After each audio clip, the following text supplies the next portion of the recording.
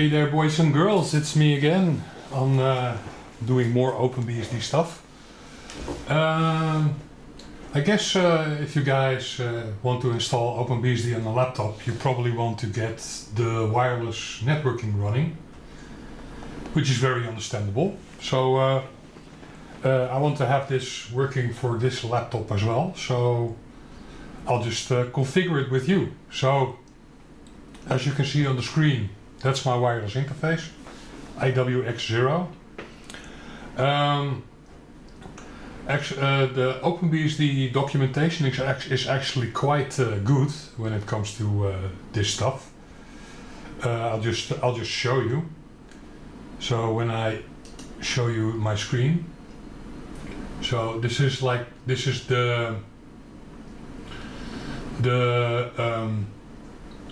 wireless networking page. Yeah, my interface isn't on there, but it is supported and even does 5 gigahertz. So yeah, let's just follow along, shall we? So as you can see, it's not configured at all. So let's first bring the interface up.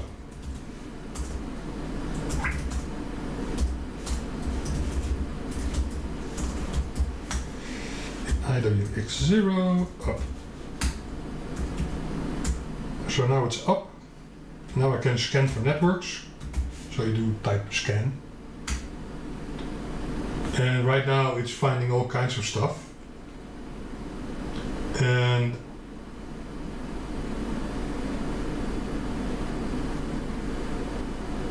let's see, it's finding my 5G. This is the access point I have.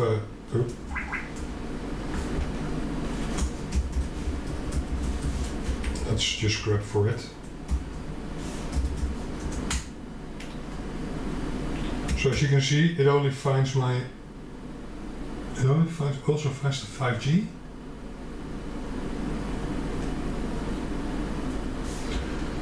Let's see. Oh, there's a typo. Whatever.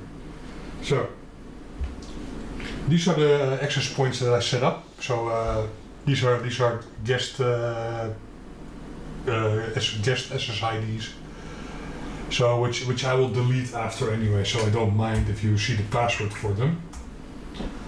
So if I want to want to join one of them, you can do if config, then the interface. You first can check media, see what it supports. So it supports 11 AC, so that's 5 gigahertz and all the other stuff. So if you want to join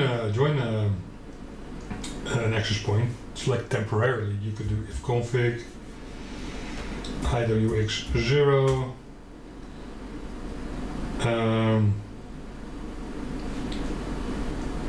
join. Let's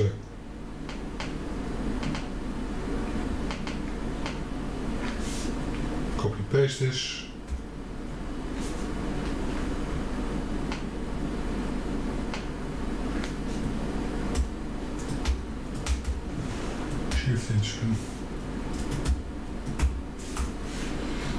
I probably have to type it, that sucks, but hey, it is 0.5G WAT open.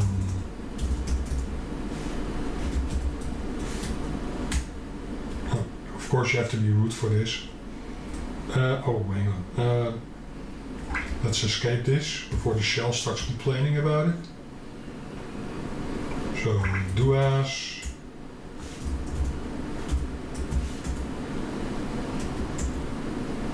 So it's now joined. And now I do this. Do as.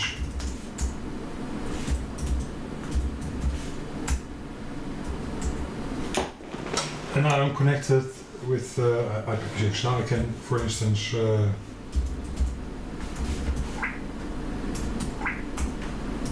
this interface. I can put it down. Always do as.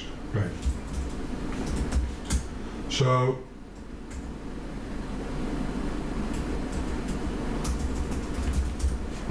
let's also remove the IP address. Okay, let's also remove the network card. No carrier. Okay. So if everything is correct, I can still get on the internet. And yeah, I could probably. So if you look, it has some remaining stuff. So okay, so if I open a browser,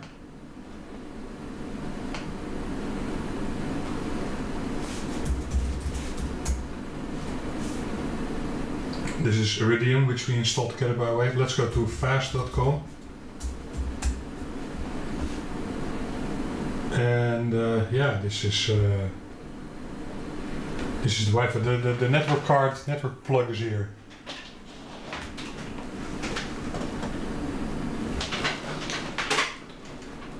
So now I'm connected via the Wi-Fi, but of course I want to do that. I don't want to type all those commands. So let's make it.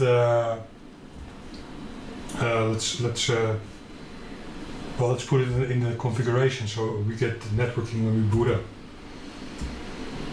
So let's see, it's active. Let's see, then what you do, you make a host name with your interface, IWX0. I like to bring it up. You can force the media with, but you probably don't need to.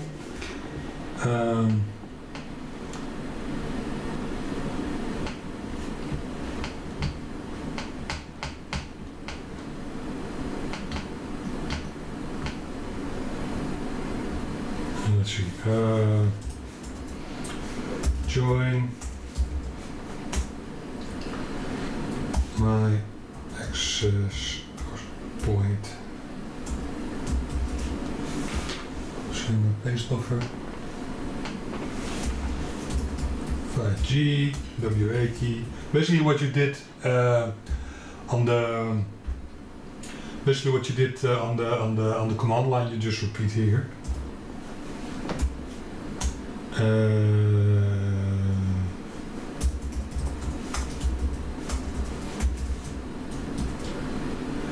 And then you do auto, so you can also do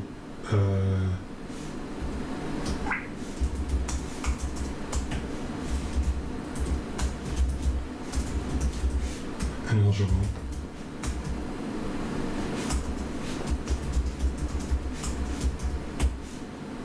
so this.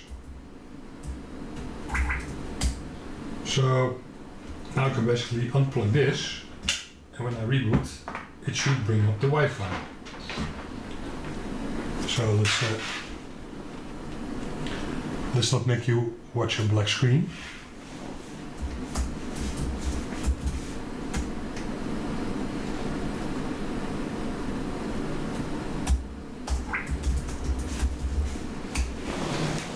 So this basically explains everything.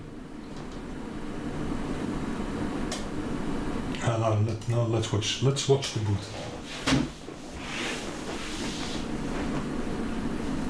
You won't see anything yet. Type the passphrase.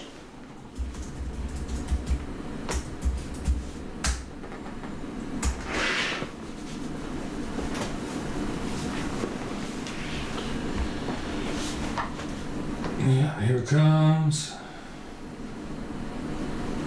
Yeah, you don't see this part yet. Yeah, okay, now it's doing the firmware, now it's doing the video, now you see something. Here we go.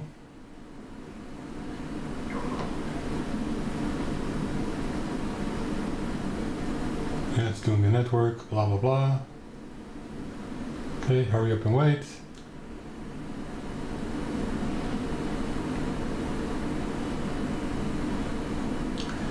And we get the login screen, we log in.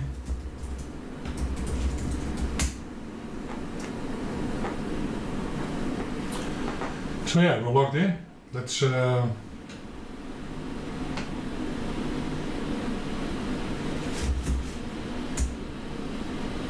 really doesn't like that font. Let's do Kitty is better at it. Zoom in for a bit. T-Max. Okay. This is my cable NIC. And then there's IWX0, which is my wireless, and that's connected. So what if you want to switch networks? So you want to disable your Wi-Fi, and you want to go through the cable again.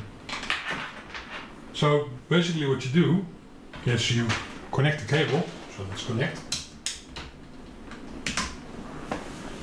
And as you can see, status is active. So and then we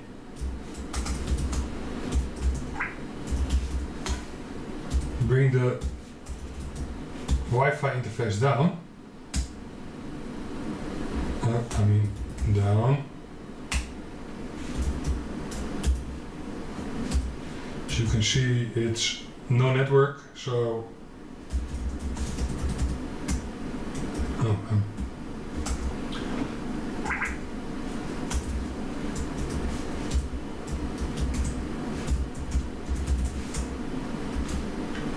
do as.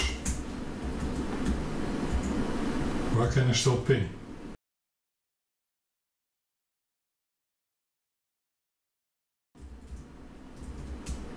Oh, that's why I can still ping. Yeah, normally if you want to restart an interface, you go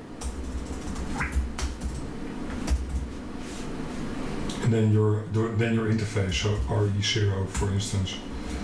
Oh, you have to be root for this as well. Now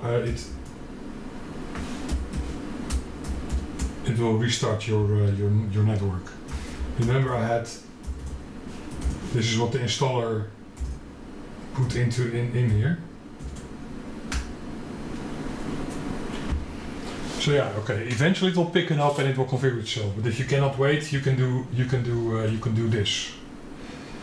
Do as sh netstart RE0. You can also do that with your Wi-Fi, by the way. So let's look at the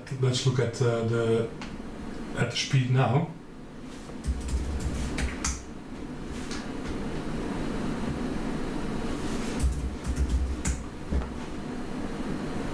It should be a lot quicker because it's a cable. It's basically directly attached to my router via a switch, a gigabit switch.